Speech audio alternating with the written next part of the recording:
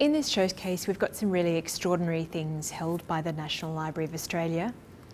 We've got documents that show us how a book was published in London in 1784. Now, the book is the official account of Cook's last voyage, and what we have basically are papers that come from Joseph Banks, who project managed the publication of that book. The manuscripts show you the ins and outs of the negotiations that had to happen.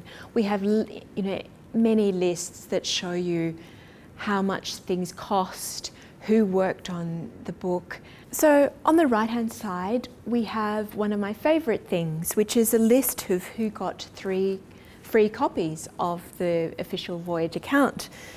Those people included people who had worked on the book. The editor,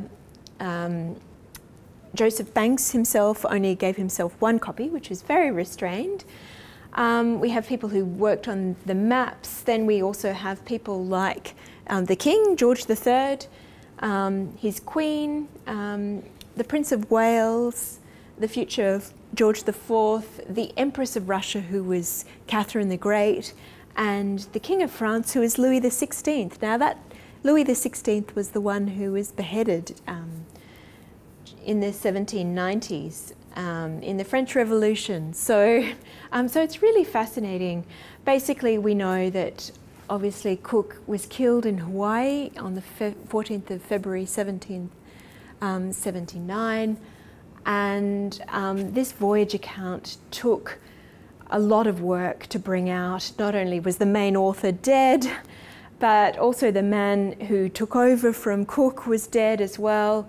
There was a lot of extraordinary material that they had to draw on. There were wonderful drawings and illustrations by John Webber. And John Webber was quite, heavily involved in the publication of the voyage account. He was the official artist on that voyage. So it was something where a lot of people came together to make this book, which we see at the centre, happen. The final book actually had 3 main volumes and an atlas volume, which had not only illustrations at greater size, but also maps.